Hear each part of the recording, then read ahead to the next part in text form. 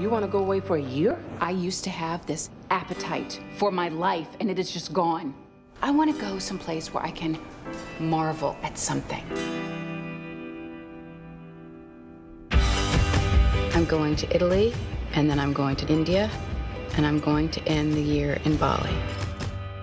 To take a book that's so popular, I think you can't shortchange them on what is an essential element in the book, which are each of these places that she goes. And you know, it was a really long shoot. It was a really hard shoot. We went to all these different countries. We got sick, we got fat. Well, that whole section is so delicious. I gained 10 pounds, I will admit it. You know, it was fun. We'd shoot all day, and then we'd eat all day, and then at night we'd go out and eat some more. I'm in love. I'm having a relationship with my pizza. I'm so tired of saying no and then waking up in the morning and recalling every single thing I ate the day before, counting every calorie I consumed so I know exactly how much self-loathing to take into the shower. She said, you know why this book is a phenomenon? Because it's given women permission to eat. Run fast for your mother, run fast for your father, run for your children, for your sisters and brothers.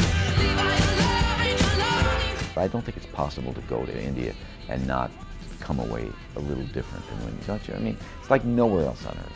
She does get there thinking she's accomplished a certain amount, and then it all kind of falls apart again. I cannot focus in there. All I think about is my meditation room and how to decorate.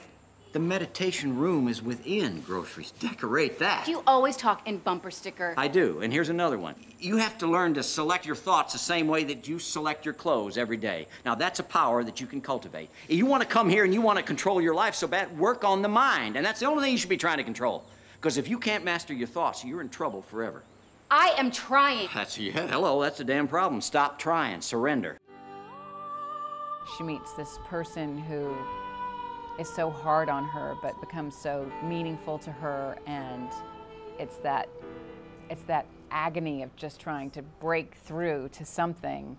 I kind of envy guys like Richard, who are so direct and honest and don't really concern themselves with the consequences, because it's coming from a place that it's not mean, or it's no intent to be hurtful. It's just to help somebody, you know, help them.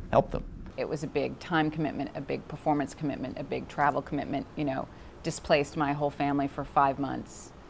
She has 3 kids, and they take up her time, and she's so great with them, and that's why, I mean, she was in a great place when we did the film. She's a very happy lady. I have the perfect man for you. Everyone has a little love affair in Bali. Are you married? Everybody needs a husband. I am so sick of people telling me I need a man. You don't need a man, Liz. You need a champion. He meets her in Bali, which is this beautiful country. At the very beginning, they are very scared of each other, because when you know that you're attracted to something, you are scared of it. It's like in school when we were kids and you talk to everybody in the class but the girl you like.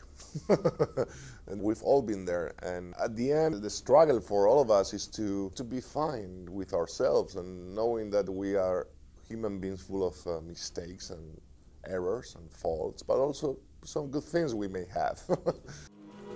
So, next attraction of the tour, yes, food from Bali. Oh, good, I'm starving. Where should we go? We should go to the best restaurant in town. Of course. My place. Subtle. When you are in Bali for a month, you come back better. The thing about Liz Gilbert is that she's a traveler. That's what she does a lot for her work. It's kind of just part of her idea of thinking, and her process is moving and traveling.